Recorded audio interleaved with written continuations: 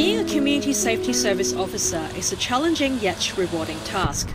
CSS Officer Sangita starts her day by visiting a resident in Bicton to assist her to complete a home safety checklist. If we've attended to their needs, usually if they call us for something and they want us to attend, we're there in usually 5-10 minutes, and the look on their face that we are there to help them. Meanwhile, on the other side of town, CSS Officer Richard is heading to a local reserve to conduct a hotspot patrol based on information he has obtained from the police. Just going to go for a bit of a patrol and see what's going on, maybe see if there's any maintenance or graffiti in their area. If we get called to certain jobs, antisocial behaviour, just have to utilise your communication, interpersonal skills to just make sure you diffuse any situation that might come up. Then it's time for a foot patrol around the area to observe and report.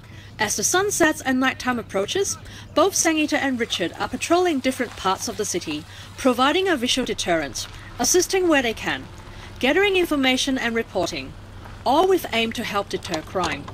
Whether it's on foot or on the road, they've covered it all. So just by patrolling in the area, I can make people feel reassured that we're out there patrolling and we're keeping an eye on things in the neighbourhood, and also responding to their calls of concern so we can drive through the street late at night and just make sure everything's okay. Apart from observing, reporting, patrolling and responding to calls from residents, CSS officers can be contacted 24/7, patrol 24/7, share information and work with police, patrol hotspots to deter criminal activity, provide holiday watch patrols while residents are away, detect and report graffiti, vandalism and maintenance incidents, can give information on safety and crime prevention, support the local neighbourhood watch group, and much, much more. But no matter how tough things get for Melville CSS officers, the truth is that Richard and Sangita and the team love their jobs regardless. I love my job. I love the people I work with, my team.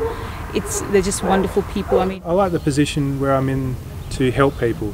So just by patrolling in the area, I can make people feel reassured that we're out there patrolling and we're keeping an eye on things.